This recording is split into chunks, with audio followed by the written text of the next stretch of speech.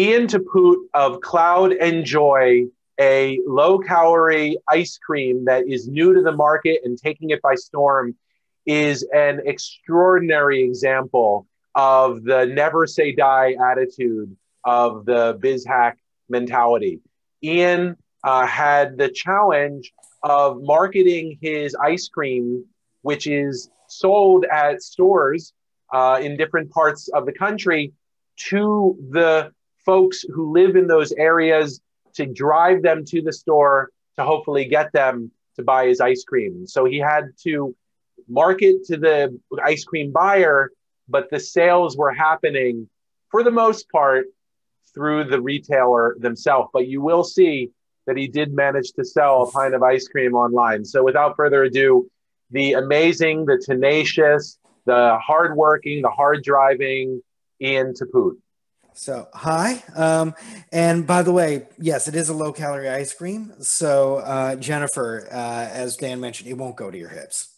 So basically, just in case you guys don't know, Cloud and Joy is a unique, better for you dairy disruptor. That's the cleanest ingredient product of any healthy lifestyle ice cream, with more appealing USPs, unique selling points, than any on the shelves. In fact, we did a survey for one of our sales things, and no other healthy dairy dessert make our claims. Most even couldn't reach half. In fact, even we were a little bit shocked by how far ahead we were, actually. We thought some would come closer, but they didn't. We're low calorie, low sugar, no sugar added. One flavor does use raw unfiltered honey.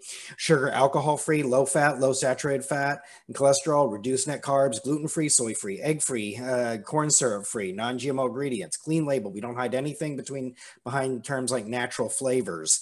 We're ethically and sustainably sourced, and we're kosher. So Selina and I basically created, that's Selina there mostly, as you can see, and some of our team, our CMO and our social media manager. Selina and I created the formula for over a year after I recovered from a hiking accident that left me pre-diabetic from the injury, the medication, and the inactivity. And both of us had an ice cream making hobby before the accident, actually, although she had started to focus more on healthy cooking even before my accident, but we kind of made an exception for ice cream.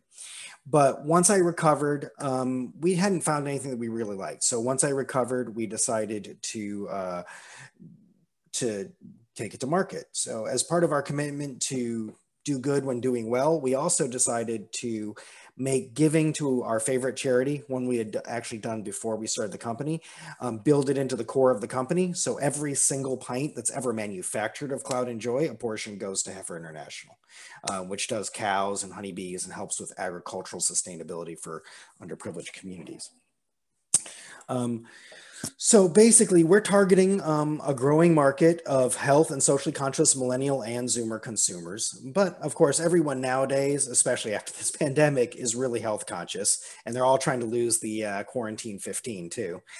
And as part of I tested this assumption with some data mining on Facebook Insights that he taught me how to do. And those interested in the big brand in our space were also interested in things like Fabletics and Quest Nutrition, and did actually fit our demographic of women 21 to 55, because there's always what you think you know about your audience and what you really know about your audience, right? But we did test it. And then I further geotargeted it to a 10-mile radius around every one of the stores, because as you mentioned, we do sell through stores. Basically, our real world campaign is focused on a retail channel. And even though we do have a small direct e-commerce, it was very important to not cannibalize, but rather encourage the purchases at stores. So we're running another campaign outside that geographic area with a direct purchase order. So after our initial awareness ad, the offer ad we made was that signing up will enter you into a $10 gift card contest in the Weiss area.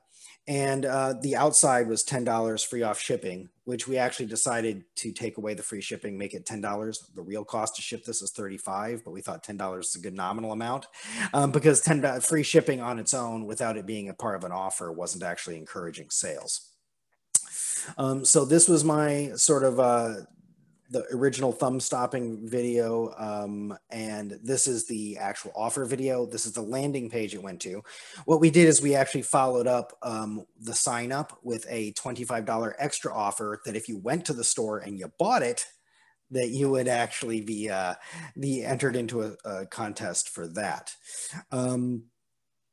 So mapping out our customer journey and overlaying it onto our campaigns as we develop the messages and the flow interaction, which ads follow, which is on what's on the thank you screen, the follow-up emails and the automatic drip nurture has been a great revelation, because while I was familiar with the idea of a customer journey, like many things missing was the applying it specifically. Basically, I forgot to put my ad budget there, but the ad budget there total was about 150 between 3 campaigns. For the first awareness campaign, we had a 4,984 impression. We had a cost per thousand of 2067 with a playthrough rate of 65.49%, which was actually, I think, pretty high. A conversion rate from that was 1.38% of people who actually went through to our website, even though that was not the goal of the original thing. The cost per result was 2 cents. From there, on our follow-up ad, our conversion rate was 0.49% with a cost per lead of $1.05. One of the things is we obviously have to, because we do B2B2C, we have to take a little bit of a different approach in measuring our results. And so we did the quarterly sale. We're kind of thinking of developing a quarterly sales lift versus baseline through our retail channel. Because it's very unique in the grocery industry. They're very, and because it's frozen, consolidated distribution is the only way to go. But interestingly, we did make $65 in direct sales revenue because on our awareness ad, and we basically were able, thanks to a Facebook pixel we installed, which was the new thing, which was my time is up. What we installed, I actually know that they went from the ad to our page to bounce to our store and actually made a sale. So that wasn't the need. Real quick, I know I'm running out of time. How we applied the BizHack learning now. One of the things we did is a more important in the immediate future is we actually took the lessons we learned from BizHack. We actually took not only the learnings, but the stuff we used to apply those learnings sort of quick and dirty, and also the ability to express what we were doing with those learnings. We actually made them into a slide that we were using in our pitch decks to our B2B customers, because it all has to go to the distributors. Groceries only want one touch point. And this slide, which is a direct result, which was added as a direct result of using BizHack, has actually got us to a second round of leads on our retail. In fact, one result has been a golden ticket win. We actually won the 2021 golden ticket from the second largest distributor in the United States, which means they're going to fast track us into distributors without having to secure retailers and help us push it. And only one company wins that in an entire year. We did the presentation. I integrated that slide. I integrated some of the stuff we did for BizHack, along with some of the innovative ideas I came up as a result of BizHack, and we got this. In fact, it was such a big deal that they actually requested that we put out a big novelty ticket and take it. So this is actually in Chicago at Pop-Up Grocer, one of the pop-up events we were attending. Real quick, sorry. My big learnings, my biggest ahas were audience filtering and analytics and how to pipeline the customer journey. And one of the big revelations, I think, of this is how in 2021, even small businesses can harness the power of big data to test audience demographics, psychographics, and interest in a way that was only available to big agencies with huge research budgets. I actually worked in an ad agency. I used to work Chris Border, Bugatti, Leo Burnett in the old school advertising before social media existed. I exited that industry. And trust me, research and all this stuff used to literally cost hundreds of thousands, if not millions of dollars. And the fact that small businesses can do it now, and they helped me unlock that because I knew the concepts of these things, but I did not know how to unlock it in a sort of a new digital era. So the power of retargeting, lookalike audiences and custom audiences, the power of mapping the customer journey and using big data to create a funnel. What's next? Basically helping our retail and channel partners get to the product out of their freezer cabinets and into the bags and spoons of their customers, capturing more distributors and retailers, creating an SOP and roadmap using our tools for automating thing. By the way, new creative concepts based on what we did, and actually a little bit of Seth Godin. how people want to feel, because we did okay with our first set, but I actually think that being more aspirational, people don't care about the hole. People don't care about the drill. They don't care about the hole. They don't care about the bookshelf. They care about how the bookshelf that they made makes them feel, right? In terms of that. So I'm actually revamping my creative to focus on the heifer, and also to kind of use the taste good, feel good, be good, do good thing. And we're going to see how this works. If this works, this is going to be key on our packaging. And by the way, one last thing,